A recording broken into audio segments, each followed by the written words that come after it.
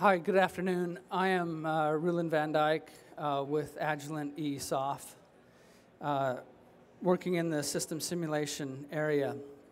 Would like to talk about simulation of phased array radars and some of the design challenges that designers face.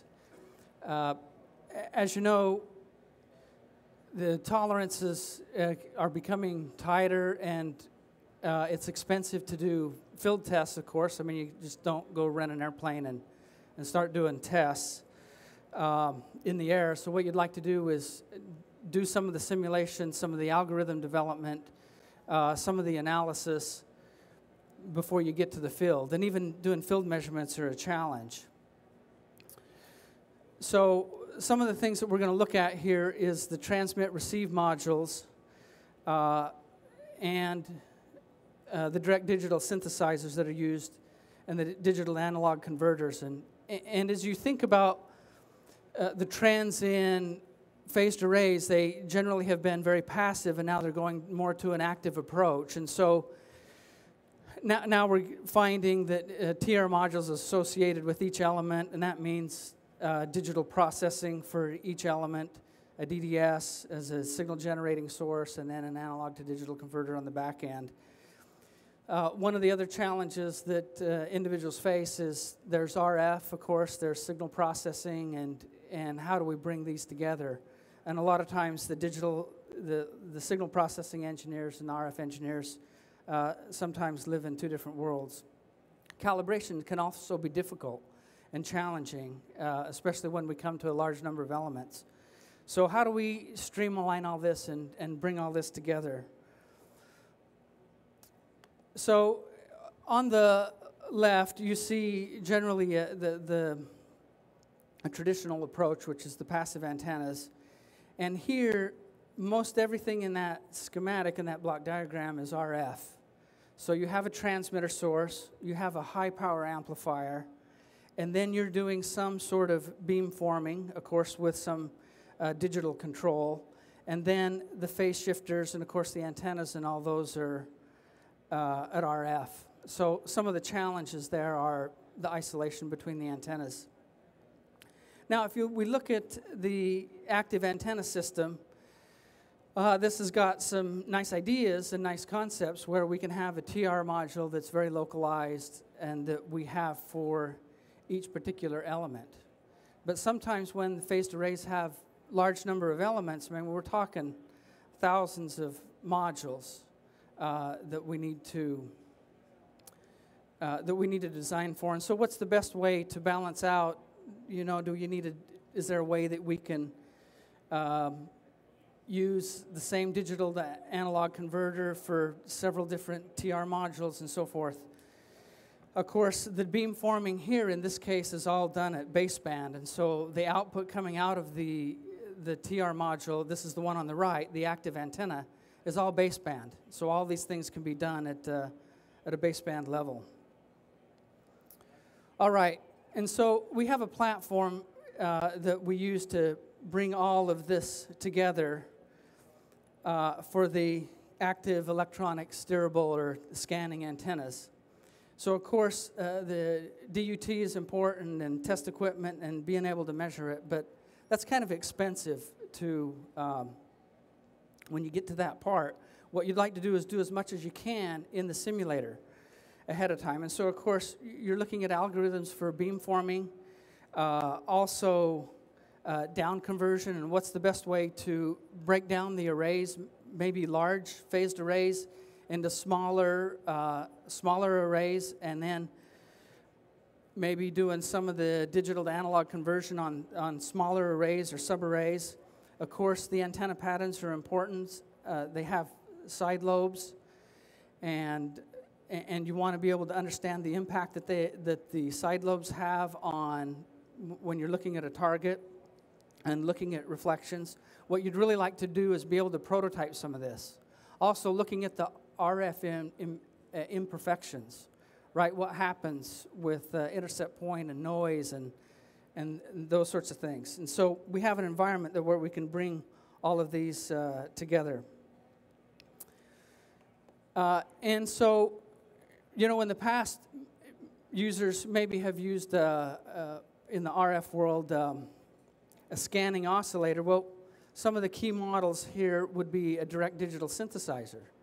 And then, of course, with the radar, we want to generate a certain type of pulse. And so with our DDS model here, you can select some of the types of signals and pulses that are commonly generated. Also, another important model is the radar cross-section. And there are lots of different types of radar cross-sections that are by default in this particular model. And so, of course, we can look at the ground effects and the atmospheric losses, of course, the system losses, ground reflection, polarization, and all the other things that are important when you're looking at radar. All right, we also, there's clutter models that we can look at the different characteristics of clutters, and the users can define what those characteristics are. Two other really important models here that seem pretty simple here, but are very complicated and very useful is the whole phased array. So in these particular models, you can actually specify what type of array you have, what the dimensions are of the array. You can even specify the target angle and be able to use these models to simulate the direction of the radar. And then, of course, beam steering. We have examples that show the signal processing and the other beam steering that you want to look at and be able to use in the simulator. So this is just a simple linear array of elements, and we see the signals coming in at a particular look angle.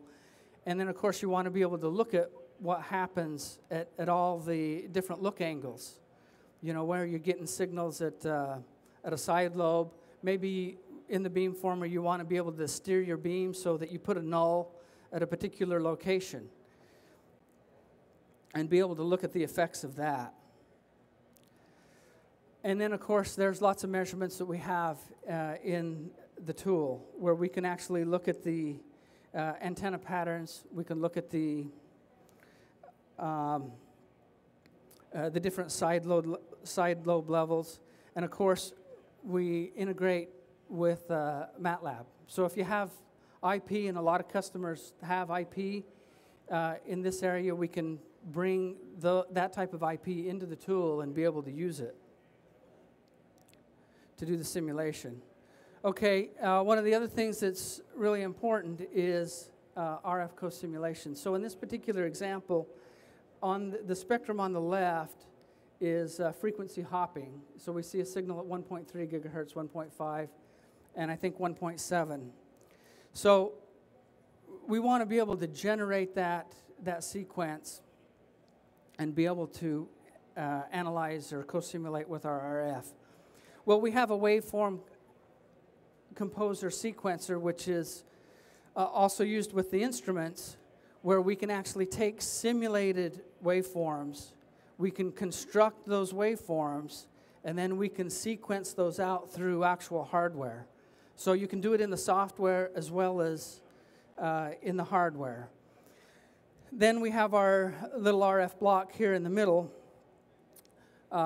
which you see at the top. We support X parameters, so if you have an X parameter file, you can co-simulate with that.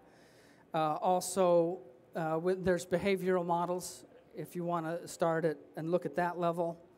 And then also we can co-simulate with ADS. Now on the very right you see a sync, and you won't be able to read those words, but it says VSA. This is the vector signal analyzer software that we sell with both the hardware and also with System View, and you can buy it for the software. So you can use the same simulation analysis software with this phased array simulation as well as with the actual hardware. So you're using the same type of equipment and software to look at different aspects, EVM and various digital demodulation aspects of the signal. All right. We are integrated very tightly with the hardware. And so, like I said, we can generate signals, drive it into a signal generator, be able to run those into your device under test, and then be able to analyze those particular waveforms, and then you can compare it to the simulation results.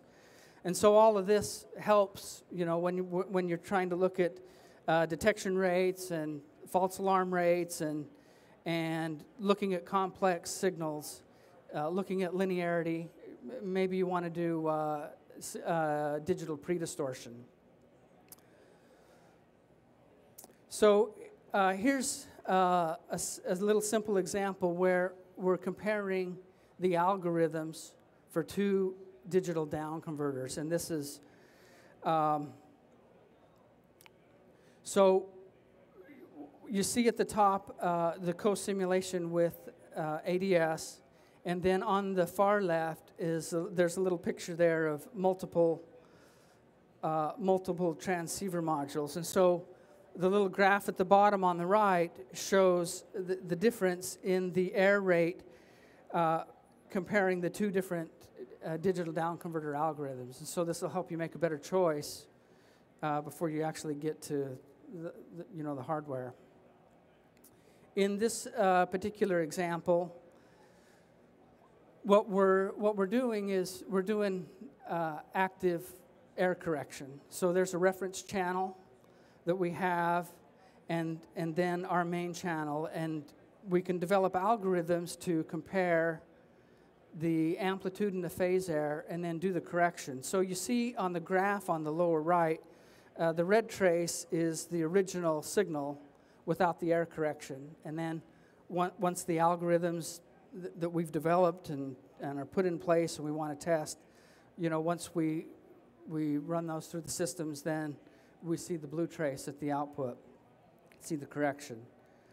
All right, in this other example, what we have is we actually have two, in this particular case, two 16x1 transmit arrays, and they both have beamformers, and then these beamformers are being combined together, and then we have two receivers.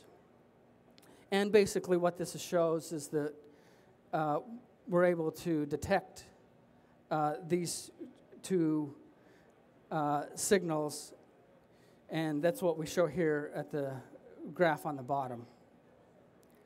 All right, so the benefits of having a tool like this is you can look at trade-offs in the software and develop all your algorithms. Look for the phase and amplitude errors, and be able to analyze the radar in a near real environment, as real as possible, looking at all the different imperfections and problems that you face. Be able to look at the effects of the antenna pattern and be able to understand the impact that they have on the phased array. And then, of course, all the metrics that are used for phased arrays, the false alarm rate, the detection rate, and the whole purpose is to help you get to market sooner, be able to leverage the IP that you have with MATLAB or whatever else you have. All right, if you have any additional questions, you can come see us over at the Agilent booth. Thank you.